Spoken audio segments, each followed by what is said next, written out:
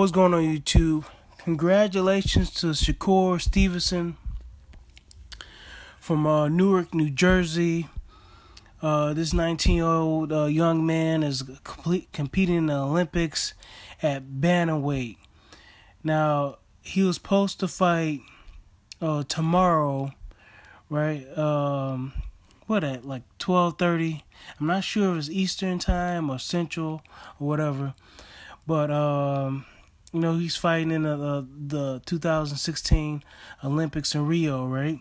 He's fighting at bantamweight. He was supposed to be fighting the Russian name of Vladimir Nikitin, right? He's supposed to be fighting Vladimir Nikitin, but Vladimir Nikitin, he drops out. Now, Vladimir Nikitin got a controversial win over Irish native Michael Collin, okay?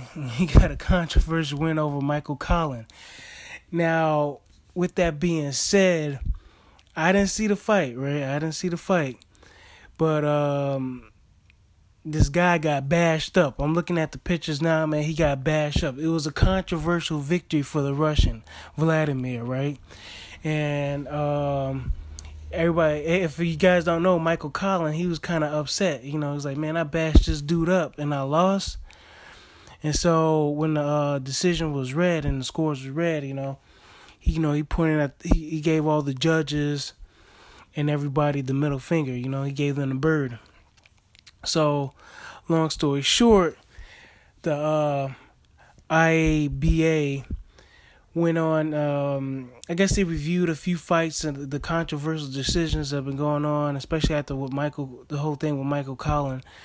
They went on and fired a few judges or suspended them. It should be permanent. But anyway, they dropped them from the Olympics. They didn't want them tainting the rest of the Olympic Games. So what they ended up doing is they went up sending a few judges home. In regard to some of these controversial decisions that have been coming up, right? Excuse me, man. That ad just popped up. So anyway, man, long story short, man, Shakur Stevenson will be fighting for a gold medal instead. He'll be fighting the winner of, I believe, who's these guys' names, man? Uzbekistan. I can't even pronounce this guy's name. Yeah, man, I can't pronounce this guy's name, man. So he's going to be fighting this Cuban guy or some guy from Uzbekistan. But he's faced one of those, the winner out of those two. And I guess they fight Saturday evening. So hopefully Shakur Stevenson can keep a low profile. He just signed with Floyd Mayweather. Floyd Mayweather was down there, has been out in Rio scouting out talent. And he said he's known, he's aware of Shakur Stevenson. He's seen him at his gym. He's seen him at his gym. He said he fights like a professional. He saw a little bit of himself when he sees Shakur Stevenson fighting. So he did he did the smart thing. He was down there. He signed him. I read one headline that Shakur Stevenson was listening to Floyd Mayweather and not his coaches in the corner. I guess when he was fighting one fight, he was giving his all undivided attention to to Floyd Mayweather and whatnot. And I think Floyd Mayweather knows the coach.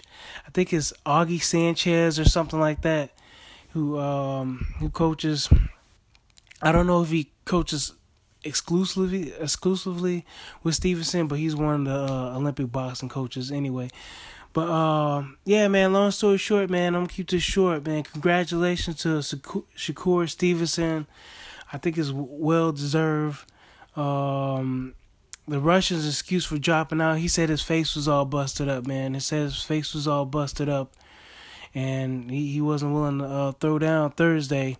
I guess that wasn't enough time to recuperate. His face didn't look so bad in the pictures, but then again, I'm not him.